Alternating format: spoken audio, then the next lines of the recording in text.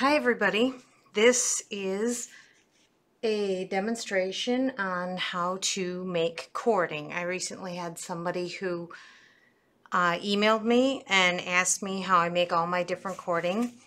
These are all the tools that I use. You have to have tape. Bare minimum, you have to have tacks.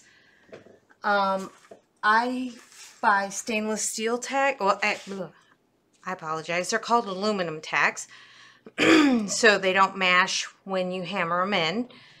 And I'm going to show you two ways, because this little piece of equipment here is a vise, and what it does is it clamps down. This is what I use. It's a clamp, vise clamp. But you can do this just by using a tack. So you don't have to have one of these clamps. This is a blocking board. It is fabric covered plywood, and it has, this is where I used to do all my blocking. I use fishing line. You can use a piece of thread to do this. This is what I used to do all my sewing, cording on and things like that, because trying to get this kind of plastic filament, whatever thread from your local store, it always ends up unspooling and it's a huge mess, and for whatever reason, I just like the fishing line better. I do use a hot glue gun for this, and I'll explain it as I go. So here we go. Quick and dirty, doesn't take long. I'll try to be as good about getting details as possible. So this little vise, I have to, hold on, I had it adjusted for just the single. So I'm gonna tighten that on the end of my, on my table. Nice and tight. Okay, now I'm going to show you how to do this with pearl cotton, because it's quick and easy and it's just a lot faster. There's a lot of principles to using Krynic or other things, so we'll just keep it easy with this one. So when I used to do ornaments, the ornament size, I would do 2 skeins. I'd open it up, cut the whole skein right in half. Okay? Then I would count out how many I want. And for this one, I'm going to do 13 and 13. I already have that measured out over here. Okay. So I bring the 2 ends together and take a piece of filament. And I'm sorry, I know it's clear, so it's a little hard to see this. And I just loop it around there. And what I do is I loop it once, twice through. That way when it tightens down, it won't slip back off. It keeps it nice and tight there. Okay? Alright, so here we have our nice little fuzzy end. I clip off some of the extra. Okay? And this is where the glue gun comes in. I like to use a glue gun and get it right down in there, because what I have found is that it keeps the strands from spinning. Okay, I'm about to do what Grandma used to do, lick my fingers. I use a low temp glue gun, but it is still hot enough so I mush all of that down. I advise for anybody that does not have asbestos fingers to use You can use a pair of needle nose pliers or things like that. I do not advise you just trying to glom onto some hot glue. We all know how that ends up, very bad, burns. So please don't do that. Okay, but I lick my fingers to just put a little coating between me and the low temp glue. So now we have this nice flattened piece, all right? And I'm gonna put that in my little vise over here.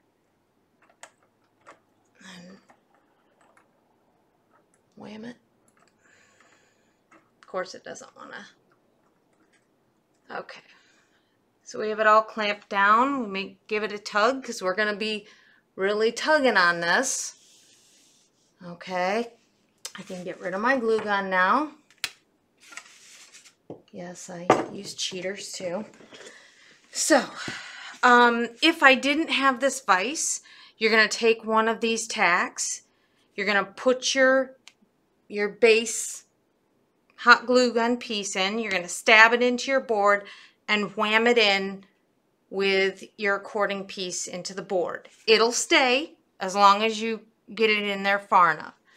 They offer two kinds of tacks. They offer the short, okay, and they offer the longer. I think this is 5/8 and this is 3/8, I think. But I misordered these really super long ones last time, and now I'm kind of loving them. So we're going to kind of smooth it down. We're going to take our tape. I'm going to do 1, 2, 3 pieces of tape. Okay, they're down there, I promise. All right, you want this stuff before you get to this point. All right, here, let me turn my camera a little. Okay, there we go. It's hard to do because it's so long. All right, so when you put this on, all right, because I twist to the right when I do this, it's important that you put your tape to the top and roll it to the right. And it'll be important in a minute, you'll understand. So there's one done, okay? And let's smooth this down.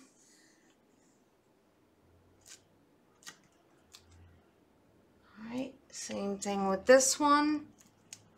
Putting our tape out, putting it to the top, and rolling it to the right. All right? So here we go. So I'm going to take our first color, and you start twisting to the right. So it seems a little daunting, I'm sure, but a lot of people use reversible drills. I actually have a cording maker, which I do not like because I will use one just to twirl it sometimes if my hands were exhausted when I used to do this, you know, like way too many cords in a day. And you keep twisting it. Now keep it really taut, and every once in a while kind of pull back on it. I'm holding my vice grip so that I can, because plenty of times I've had it pop out of there even when I thought it was really tight. Okay, so it's twist, twist, twist. Keep it really taut. Do not let it fold over on itself. Right here, it is trying, see it? That little bulging. If I was to relax this back and not hold it really taut, that would fold over, and it just doesn't do good things. I try not to do that. So when it starts to do that little, like it wants to roll over, do it a few more times, keeping it really tight. Don't let it go. Oh.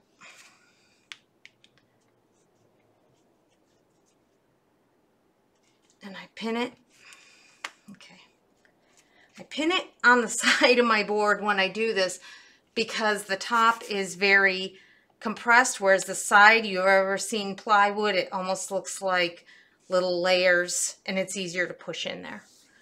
Okay, so now we're going to do our second color. I'm sorry I chose such dark colors. I just ran over and grabbed them, not thinking about how much of this would end up over the void of the edge of my table. Now, you know about how far you have to go because these are the exact same length. They're the exact same strands. You can tell when you're getting close because here's the end of your red or your other one. Now this one might yield a few more turns out of it. Pull, pull, pull, pull, pull. Keep going. Okay. All right. So the blue's going to be a little bit longer than the red. Push them both hard against the wood so that they don't let go. Let's hope I don't muck this up and have it let go. Okay, so here's the two. Keep them really taut. Don't let them go back on themselves. Now this time when you put the tape on, you're going to put it on the bottom of the piece of tape. Okay? Because what you're going to do is now very slowly, keeping this all taut, you're going to roll this to the left and it's going to roll back on this tape. And that's important because as we do this, if it was rolled to the opposite way, you'll find that your tape starts to unroll as you're doing this. So we're rolling it back to the left. Okay. All right. Now you think, oh, yeah, I'm done. You know, no. Keep rolling. Keep rolling, keep rolling, keep rolling to the left. And here's why. I'm sorry I can't zoom in closer without an extra cameraman. But also because I want you to see the whole thing for this reason. I pull it taut again.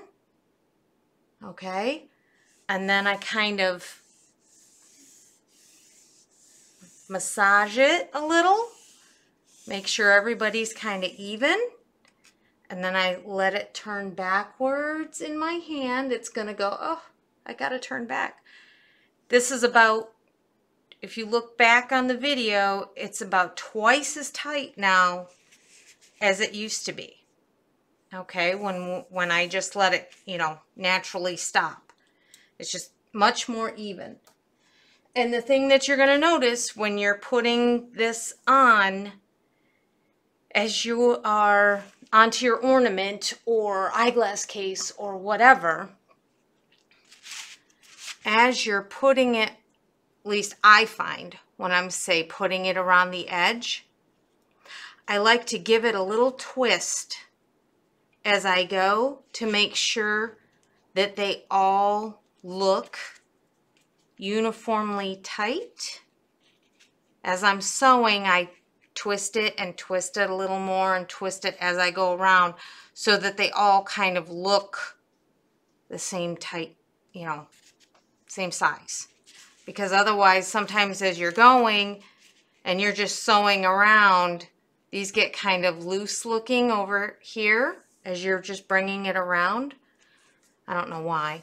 You can, if you choose, if you're more comfortable with doing your initial turns, twisting to the left, go ahead. But just remember, when you do the other one, you got to go left. And then when you're trying to go to get them combined like this, you're just going to be twisting to the right. But always keep control of them, or else they'll just, trust me, I've had them spring back up on me like, you know, the peanut brittle jar, just boing. So you definitely want to just be careful with that. Okay, and good luck. There's more kind of things that I can tell you about intertwining metallics and how to do that, but that's going to have to be for another day. Happy cording. Happy finishing.